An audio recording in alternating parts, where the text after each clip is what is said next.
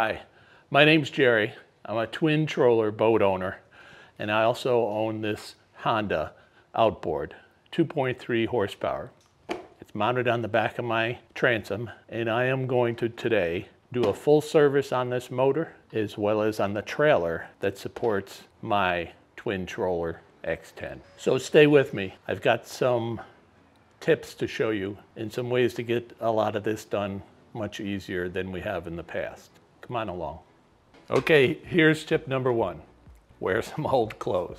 You're gonna get dirty. And if you've ever seen something like this, it's the roasting pan out of an oven. When you buy a new oven, they usually come with one of these. These work great in that. And let me explain why. You also need a 13-gallon tall garbage bag. And you're gonna put this inside here, and I'll explain why. This will make your life much easier. Okay, this is the tongue to my trailer. When I am towing it, I lock the ball with this. When I come back from fishing, I want to make sure I still have a trailer left. If you don't lock that ball, it's easy to steal. This is the ball mechanism, and I lubricate this ball once a year. Let me show you all the dirt and everything that's under here. I'm cleaning it off best I can.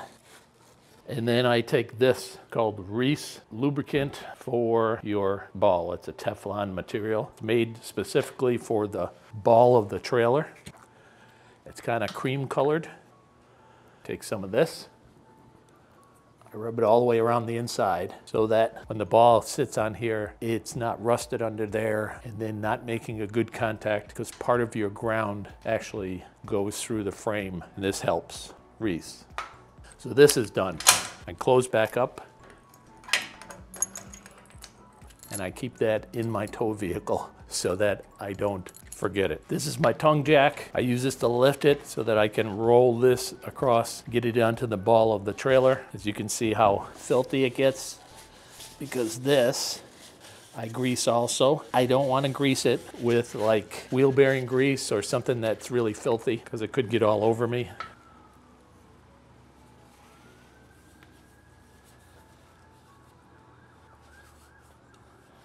And that's it. And I use the same grease as I use on the ball. These are bearing buddies. We're going to grease the bearings that are inside the axle. You have to do it on both sides. This is filthy, so make sure you have a lot of paper towels. This is my grease gun. I haven't used it in a while. You can see that grease is sticking out of the end. It oozes out of this gun when it's not being used, so I clean off, or that little bit of grease would have captured dirt over time, and I don't want to push that into here. I'm going to put this underneath this and pull the cap off. That's why I did that underneath here, because this is submerged. It sometimes gets water in there, and the water will mix with the grease that's in there and cause a mess like you see there. I'm going to clean this cap as best I can.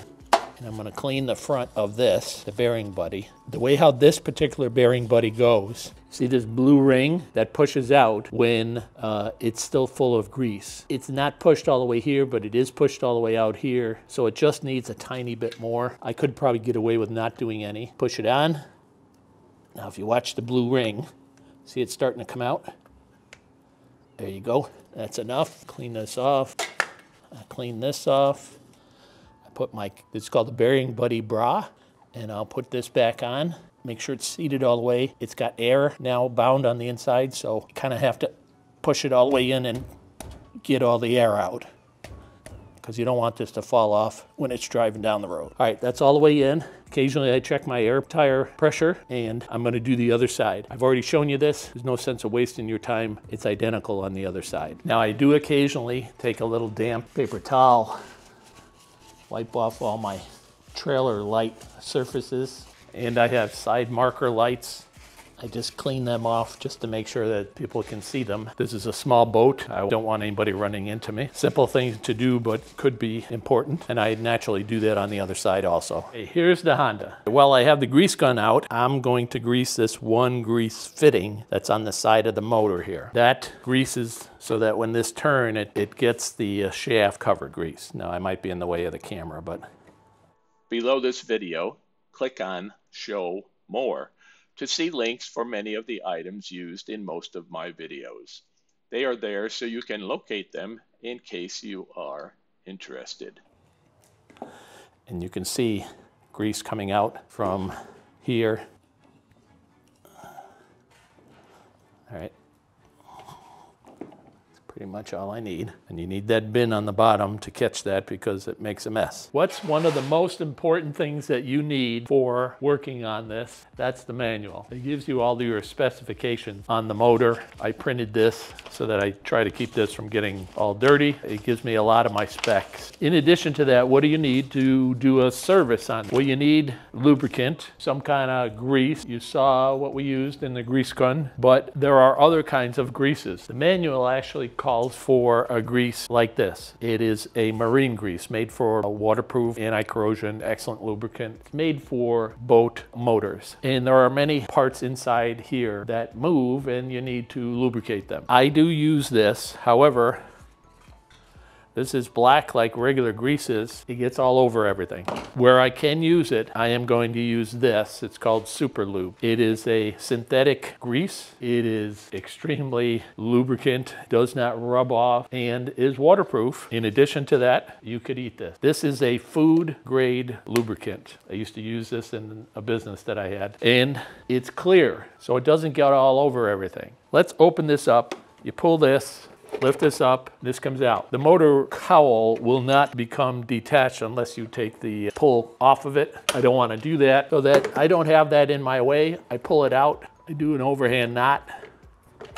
Now it will only retract so far and I've got room to not have this hanging on to me all the time. What's a couple of things we're going to do? Well, we're going to change the spark plug. We're going to put in a new plug and gap it and put it in. And we're going to lubricate several locations on here. And then we're going to lubricate down here where this pivots right here. And we're going to pull the propeller off to check to see if there's anything underneath there. I just did that the other day. You saw it in another video, but I'll do it again just to show you. We're going to change the lower end gear case lube. Now this Honda motor is air cooled. What does that mean? It means that it doesn't have a pump down here that pumps water up in through the motor and then spits it out like you would see many larger motors do. Well, what's the difference between this one and that with what we're going to do? Virtually nothing. However, if you do have a water pump, it's actually below the water line here. And this happens to be one that I have from a large motor that I had. And this is the water pump. There's the shaft that comes down out of the motor, spins this impeller.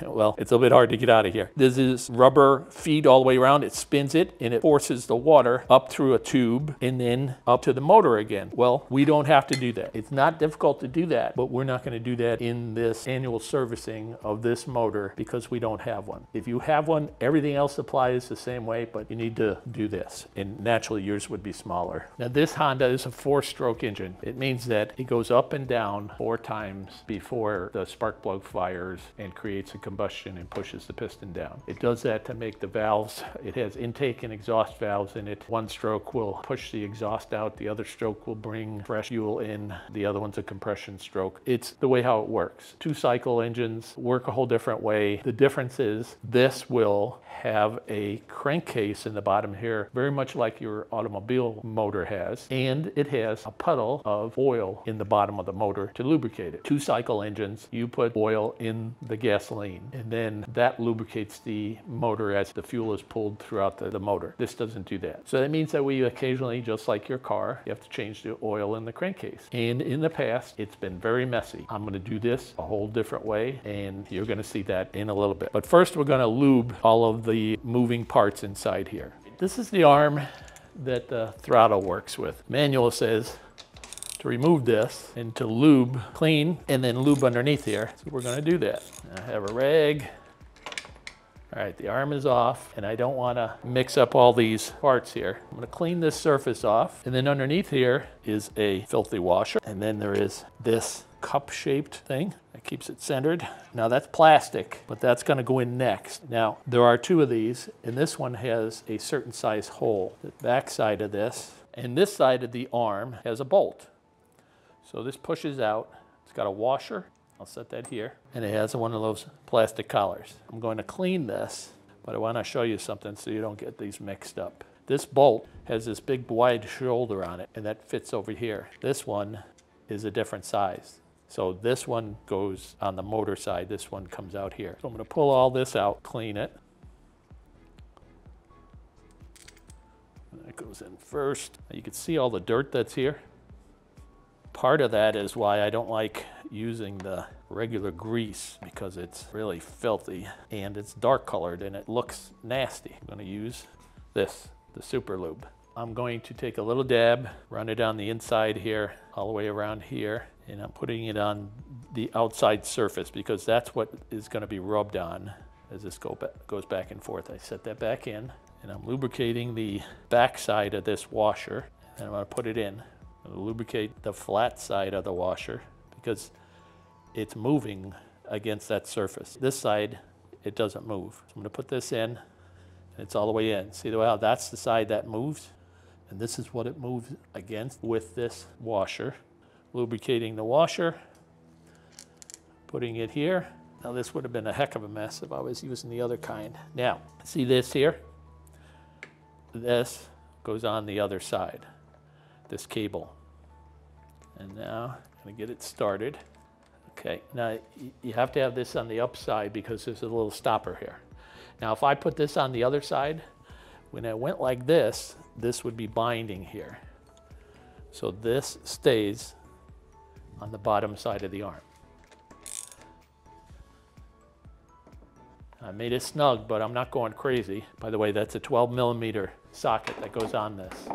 And see how everything's clean? It's all lubed. That's the first thing. Page 46 of the manual right here shows all the lubrication points. One was the swivel of the case. That's that grease fitting we did down here. We did that earlier. Here is the steering handle. I just did that. The throttle arm choke arm, I'll show you how to do that. The steering friction bolt, that's over here. I'll show you that. The clamp screws, the tilt lever, which is right here, and the throttle arm. Now it says to lubricate this every 50 hours of operating hours or every 6 months. I generally do this once a year. All right, I'm gonna pull the gas tank off to get underneath here because there are lubrication points underneath there. This is a 10mm bolt and there are two of them. One here, okay, washer and a nut. Washer and a nut. Now the fuel tank comes loose. Now the fuel tank has the downspout that comes out here. I'm not gonna take that off. I'm just gonna set the tank over to the side so that I can get in here to lubricate a location here. I have it resting on the transom. Okay, when you activate the throttle, this joint here moves. The cable goes back and forth. There's a spring here. And there's a cable in here. They want you to lubricate in here. Let me clean all this off, the dirt. And this is in the cowl. The only time it's really out is on the water where it is a fairly clean environment as far as any dirt. The cowl is over the top, but clearly it gets some dirt in there. Now you could use a Q-tip or something like that, or you can use a rag like this. Take a screwdriver, smaller blade, push it in, get in all the places where it needs to be cleaned. All right, that's not bad. Actually have a Q-tip here, with a little bit of this on here.